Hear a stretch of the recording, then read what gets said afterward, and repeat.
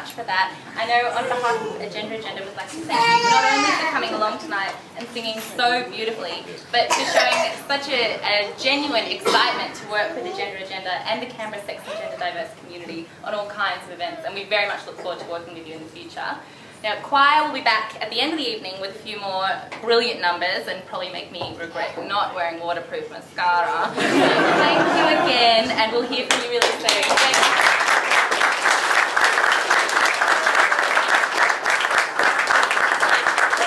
Welcome everybody to the Trans Day Remembrance for 2011. My name is Gab, and I consider myself somewhat of a trans community devotee, for lack of a better word. I've been working with Agenda for a very long time now, and certainly love it more and more with every passing day. So that's me. Before we get started, I'd just like to acknowledge the Ngunnawal people as the traditional owners of the land upon which we are currently standing. Okay. Thank you all so much for coming along tonight and engaging with this critically important event for our community. Let's talk about what this day can mean. Every year, our international list of the dead is updated. And every year, we do the best that we can through our pain, through erasure within the media, through the structures that work to break down our communication and to keep our community members distant from us. We do our best to memorialise and to pay tribute to the individuals who have had their lives brutally stolen by transphobic violence and discrimination in the previous year. Each year, we are overwhelmed by the number of victims and can feel overwhelmed by the magnitude of the attack on our community because of the way that we experience our gender, but more importantly, because of a mainstream refusal to accept that. So, every year we gather in towns and cities around the world to stand together as a physical human presence, to stand within our valid and important bodies and within our valid and important community, to say to these people who have lost their lives, we will not forget you. We will not let the horror and the injustice that you suffered go. We will value you and memorialise you because you are us and we are all human beings. We can look to one another and see not only the threat and the vulnerability, but also the strength that has bound us to persevere and the strength that allows us to remember our dead and to carry our wounded and to hold our loved ones close and to never stop marching forward hand in hand towards the acceptance, the understanding and the celebration that we deserve. Now, when I started sort of making notes for today, I realised that I kept sort of inferring physicality, with hands holding and marching together and carrying one another. And all of these references are bound in concepts of corporeality, of a fleshy, living bodyhood.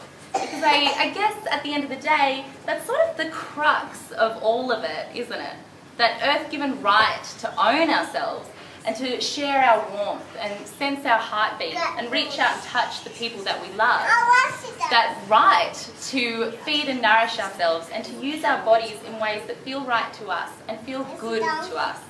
And that is exactly what transphobes in all capacities, from weak leaders and fearful community sectors and cowardly politicians and bigots and criminals, are trying to steal from us when they pass and sustain legislation that separates us from autonomy over our bodies, when they force us to go unwillingly under the knife in some cases to ensure our right to safe identification, when they comment on gender diverse people like we are less than human, or when they attack and murder, bully, exclude and torment us. The statement that they are making to us rings loud and clear. We own your bodies and we're going to pull them into line. But does that mean that they succeed in defeating these fantastic and stigmatised bodies? Do they succeed in owning us or pulling us into line? No. Because no matter what else happens throughout a year, there is at least one day where we gather, when a room fills with the shared warmth of people who feel sameness in their difference and beauty, and when these valid bodies say, we are perfect in and of ourselves, and you will never change us. We work through our homage to the victims of hate and fear to remember that the bodies of these victims are not claimed by the perpetrators, that when these people are laid to rest, they are remembered by us as people who are living in their valid bodies and living their valid lives, and every smile and every frown and every laugh, tear or word spoken by these people during their lives contributed to the fabric of exquisite difference that can never be taken away. It can never be unthreaded or torn, and it gives us all a blanket of comfort to draw across our shoulders when the world feels too cold to walk through. But do you know what else we can turn to for comfort? We can turn to each other.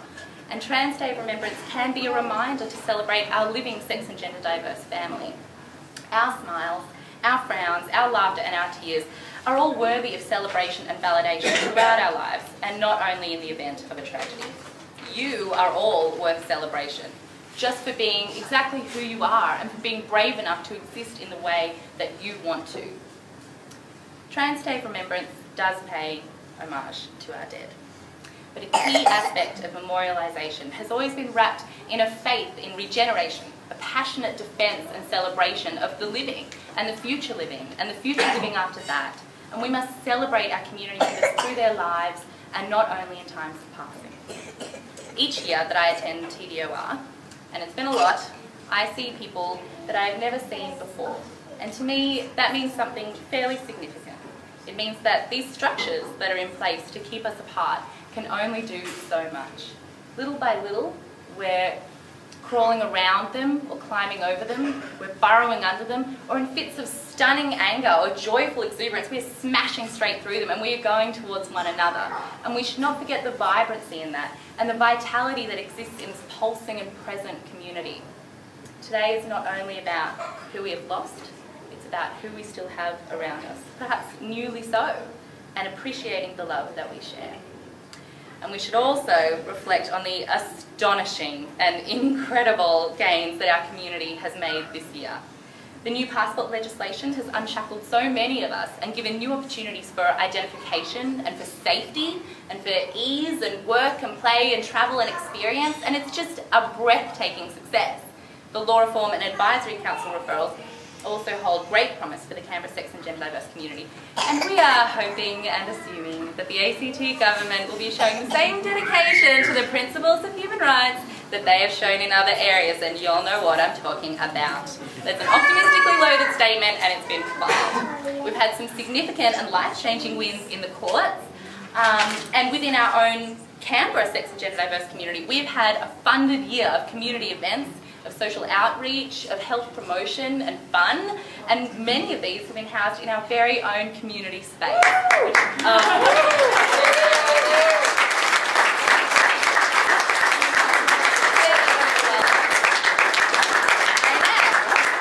You're all correct in clapping. It's huge, and it's beyond, I think, what anyone could have thought was possible a mere couple of years ago, and we're just taking these juggernaut steps.